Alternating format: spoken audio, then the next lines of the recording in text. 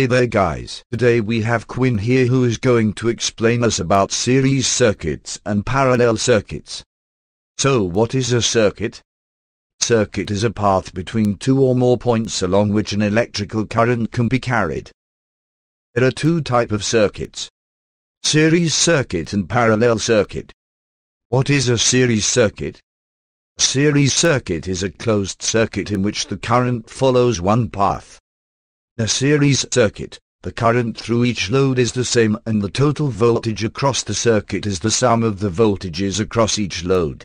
What is a parallel circuit? A parallel circuit is a closed circuit in which the current divides into two or more paths before recombining to complete the circuit. Each load connected in a separate path receives the full circuit voltage, and the total circuit current is equal to the sum of the individual branch currents. You look confused, Quinn? Let's see the formulae for the total equivalent resistance. In a series circuit, the total resistance is the sum of all the resistors, whereas in a parallel circuit the total resistance is the sum of all the resistors inversed.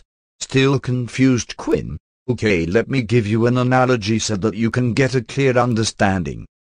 So in this analogy we have a toll road with 3 toll gates in series. The resistivity of the toll will be more compared to toll road if the toll gates are set in parallel. The drawbacks of series compared to a parallel circuit is that if one of the toll booths stop working, the toll road will stop functioning. This is an example of a series circuit. If one resistor or load fails, the whole circuit fails to work. Whereas if you consider a toll road which has its toll gates set like a parallel circuit, the flow of traffic or cars will be okay, and if any toll gate fails, the other toll gates don't stop working. That is why most of the home conventional circuits are parallel circuits, so that if one load is turned off or is blown, the rest work with no problem. And that's a wrap. Thank you for watching.